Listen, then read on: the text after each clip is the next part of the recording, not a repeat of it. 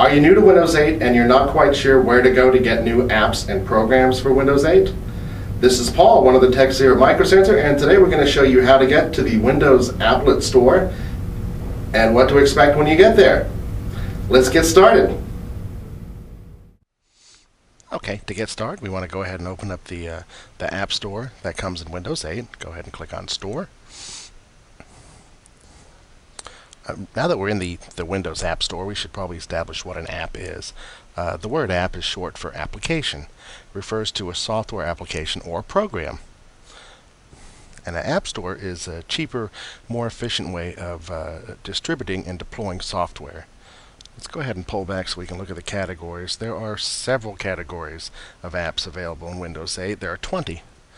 So let's just go ahead and take a look at what they are. We've got games, social, entertainment, photo, music and video, sports, books and reference, news and weather, health and fitness, food and dining, lifestyle, shopping, travel, finance, productivity, tools, security, business, education, and government.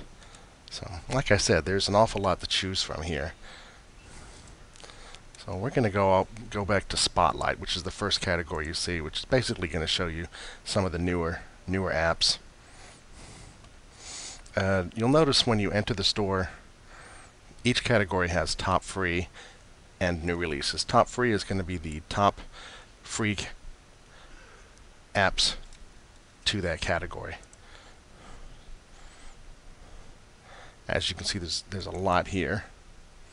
New releases, each category is going to have a new releases section, which is going to show the new releases for that particular category. And the first view you look at is going to say update. This will tell you if you have any updates from any software that's installed from the store.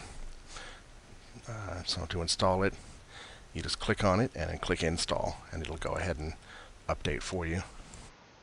Alright, so let's go ahead and take a look at that app buying process. You'll notice that apps are generally cheaper than off-the-shelf software, more than likely because there's less overhead and distribution costs. Many apps are free.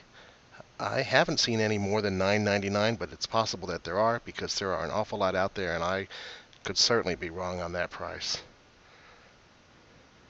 You'll notice there's no search button, there's no search box to type into, because just like out on the desktop, to search, you just start typing what you're looking for. So I'm going to type Angry Birds.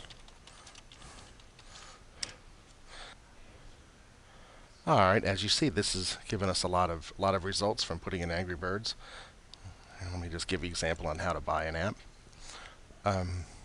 As you can see, for Angry Birds Space and for many of the apps in the store, you have a choice of buy or try, which is basically a trial.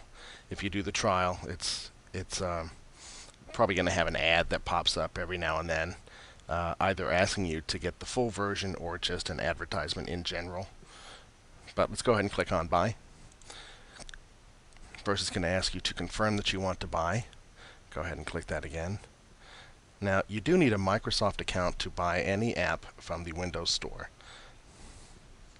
So, and actually, to really get the best experience with Windows 8, you want to go ahead and set up a Microsoft account anyway, because it's something that's going to come up in various applications. Not necessarily in order to pay for things, but it's just a way that Windows gathers all your information together.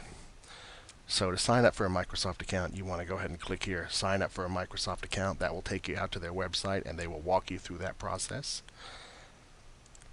Alright, and that's our little overview of the Windows Store. If you have any other questions, come visit us at www.microcentertech.com.